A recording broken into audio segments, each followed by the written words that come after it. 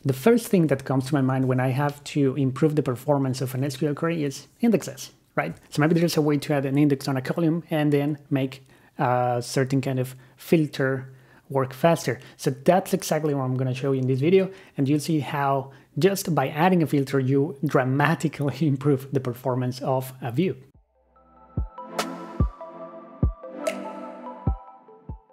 Alright, so I'm going to use an application that I developed in a couple of videos that I published before. You'll find the links to those videos in the description of this one.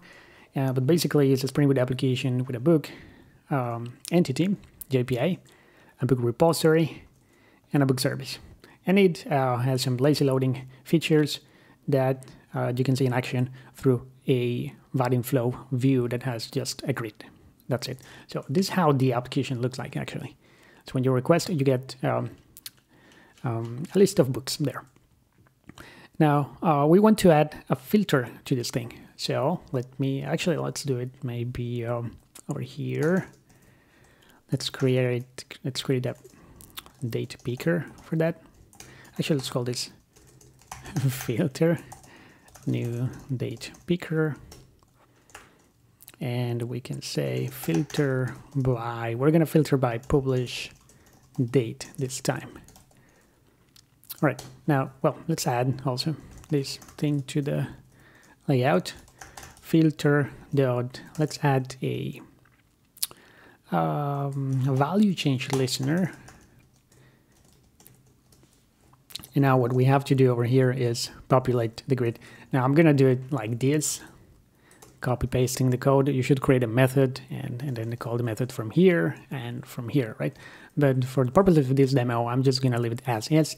And now we need to pass that date over here. So we want to, what's the idea? So let's say this view is used by some kind of back office personnel in a company, and they are not interested really in filtering anything but the day in which a book was published. So they want to see the books that were published in a given date. That's it. So they need this date picker to select, well, the day. So we need to pass that value to the service, right? So we probably need to, I'm just gonna duplicate this because we still need this one here. So I don't want to modify that much code, so just let's create a new one, but we are going to override it by adding a new parameter here. What was it? I think it's local date.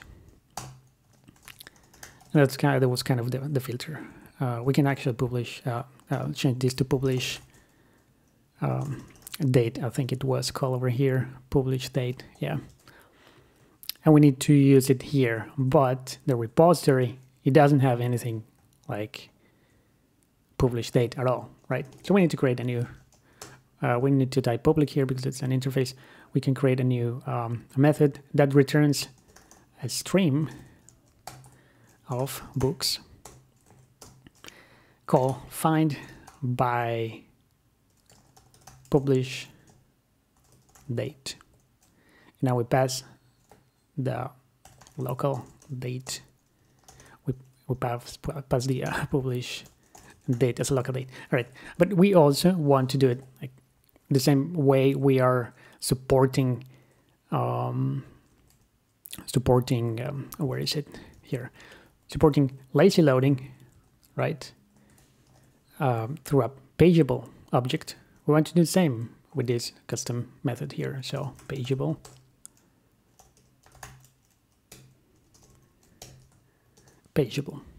All right, that's good. So we have the repository. Now we can use it here instead of find all, find by publish date, and we pass the publish date and a page request of page and page size.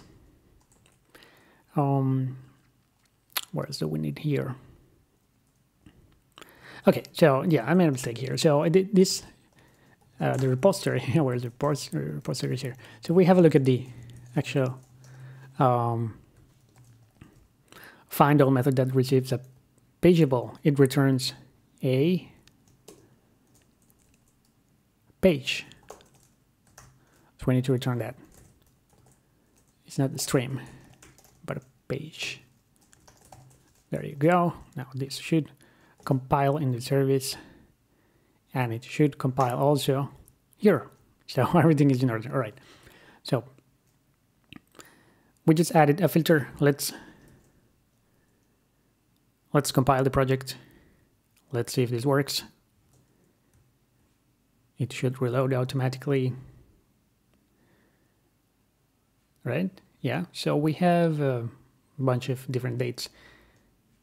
So let's say we're interested in the books that were published yesterday. It's loading data. It's loading the data. It's filtering. It's a bit slow, right? It's getting a bit, just a tiny bit slow. And a tiny bit, I mean really, really slow. So, all right. So we have all the books that were published on this date. So the filter is working, but it's not fast at all. In fact, you might think maybe it's because of the fact that there's no lazy loading, but there is lazy loading. We implemented that in the previous video. So that part is pretty fast, actually. It's very, very fast. It loads faster. Now, the problem, it seems, is with the filter. It takes way too long, right? So the bottleneck here is the database, or not the database as such, not the engine that is. So I'm using MariaDB. I'll show you over here. And we have 200,000 rows in this, which is not a lot. Again, I'm going to mention this library again because I find it so cool that the Library of Congress in the US has more than 170 million items. It's crazy. We only have 200,000 books, and let's say we want to compete with that one. We really need to improve this, right? So we need to add something. What? An index, and we're using the publish date, right? So let's create an index called maybe book publish date index. And then you have to say on what, so book, and we're gonna use publish date. Right. So, but before, let me show you something actually pretty cool. So before we create this index, which is going to solve the problem, by the way, spoiler alert, let's explain this query, right? So let me run that. It is available also not only on MariaDB but on MySQL. So when you go over here, actually it's not what I want to explain. What I want to explain is this one, right? So we have the queries that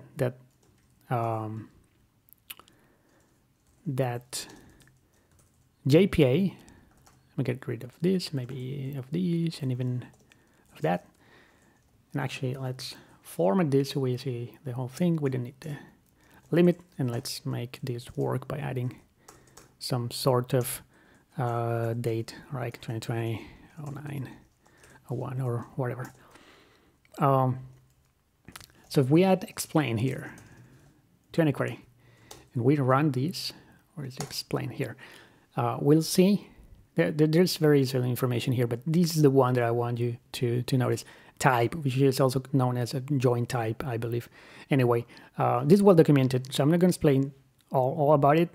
But if you get all, that's like the worst thing here.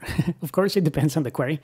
If it's a query that's not from a table that doesn't have a lot of rows, then it's fine to query all the rows, to fetch all the rows. That's fine. But that's definitely not our case. So this is the worst thing we can get here for our use case. This means that the database engine will have to read all the rows, and we had what was it, 200,000 rows. So it has to go through them. And if it was the Library of Congress, it will have to go through millions of items. So not that good, right? We need to improve that. And we do it by just creating an index. So we're going to add this index, right? And now if we go ahead and explain this query, we get a different thing here. Ref. This is pretty good now. It's using the index that we created, which is gonna help to find, because we are filtering, right, to find the data that we need to return, or the database needs to return. So only with that, it's going to be much faster. In fact, we can run this query here, and we should get the result immediately, not like in seconds. There we go. So it was just half a second, and we can see it here already. So let's pick another date. So it's extremely fast compared to what was happening before, right? You can see a date. We didn't even get the bar over here that was indicating there was a process taking time.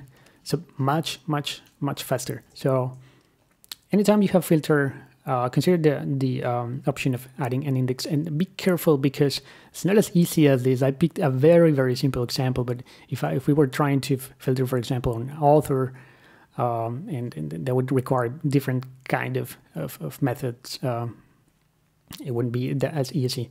Or if we were filtering by year, for example, and we have the function year over here, then you could create the index on year, publish date, but that's not the best way. Maybe there are better ways. So be careful, investigate the topic.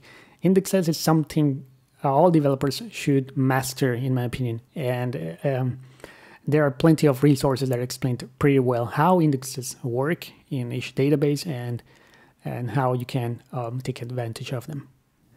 All right, there you go. That's how you improve the performance of a Vaadin view by merely adding a very simple index in the database. Thanks for watching, and I'll see you in the next video.